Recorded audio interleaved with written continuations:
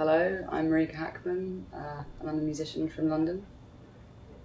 When did you start making music?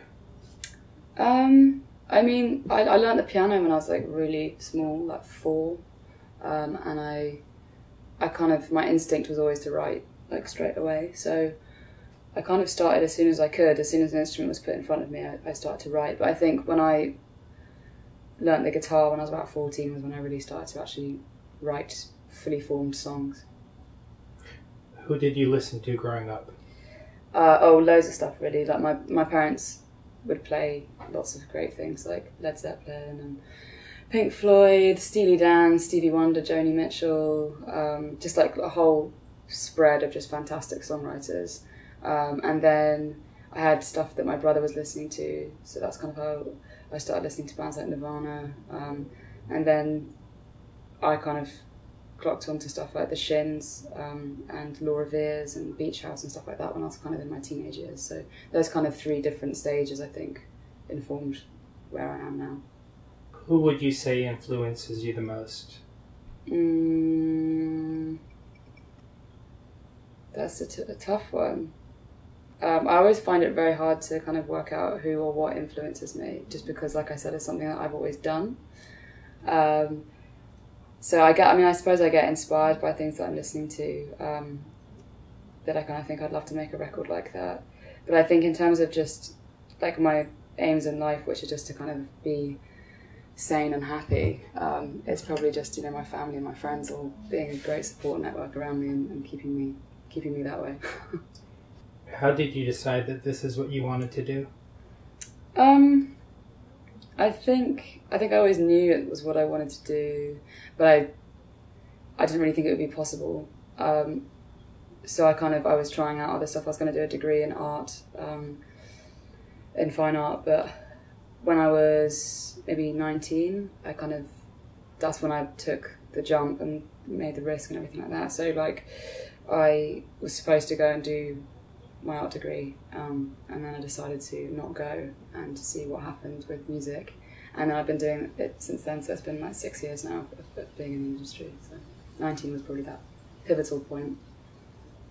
You had once described your songs as grungy abstract folk with a playful darkness, which is a fun combination of words. How might you describe them now? Well, I would probably take out folk. Bizarrely, people are still trying to put folk on songs like Boyfriend and stuff like that, which I find really strange.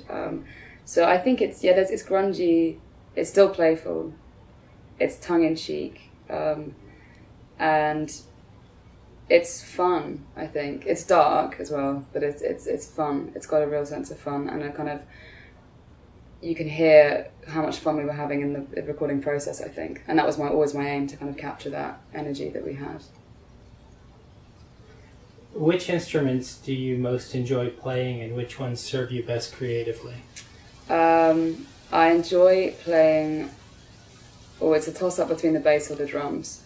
That's really hard. Probably, I find the drums slightly more intimidating, but they are more fun to play, I think. And then creatively, well, up to this point, it's always been the guitar, really.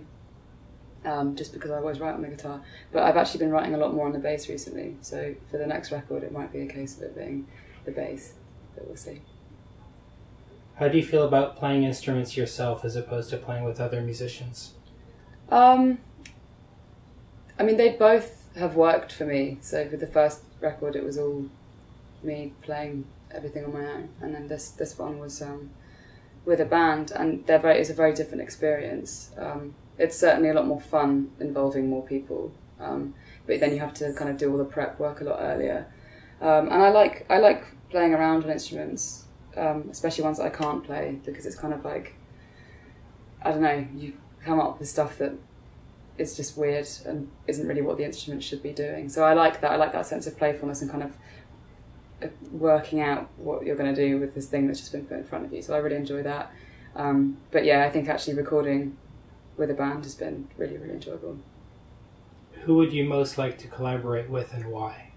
I think in my mind at the moment, my dream combo would be together, so all 3 of us, Kevin Parker and Stella from Warpaint, and try and see what we could do there.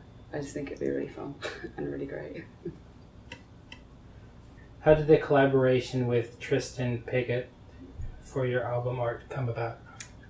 So I met him when I was maybe 16, 17. He was just a friend of a friend.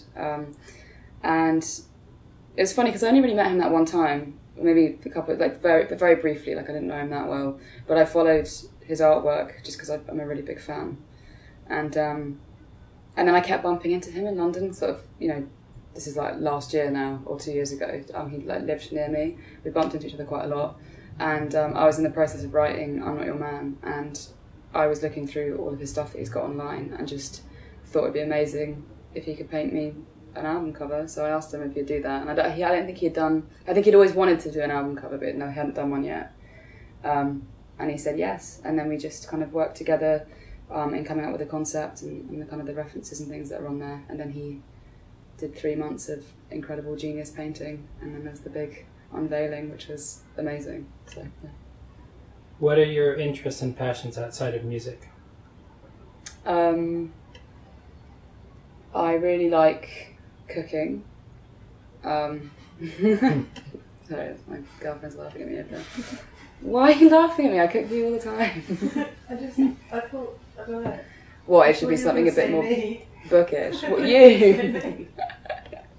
Ignore her. Yeah, so I love cooking. I find it really relaxing. It's kind of my winding down, because it's the perfect combination of like logic and creativity. So there's like, with writing music, you're kind of just pulling stuff out of nowhere, you know, there's no like starting point. You just sit down and kind of hope that a song's going to come from somewhere.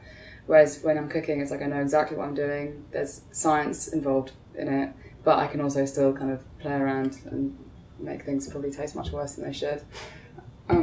Yeah, and also just like chopping, I find really enjoyable. so that sounds a bit psychotic, doesn't it? What are your favorite books, film, and music right now?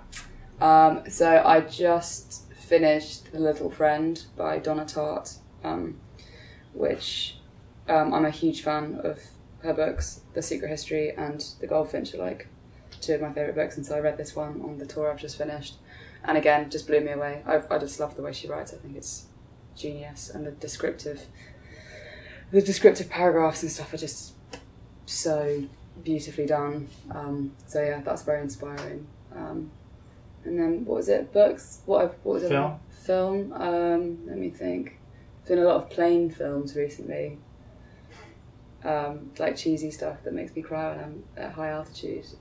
Well, I watched on the plane coming out. I'd only ever seen like Pulp Fiction in sections, and I watched that on I flew out to LA kind of 3 weeks ago just to start a tour, and it's really great. I love Tarantino, but then I also got really scared because I was staying in a motel just like on my own that night, and I kind of just started having all these horrible thoughts about someone bursting in with like a shotgun and a gimp.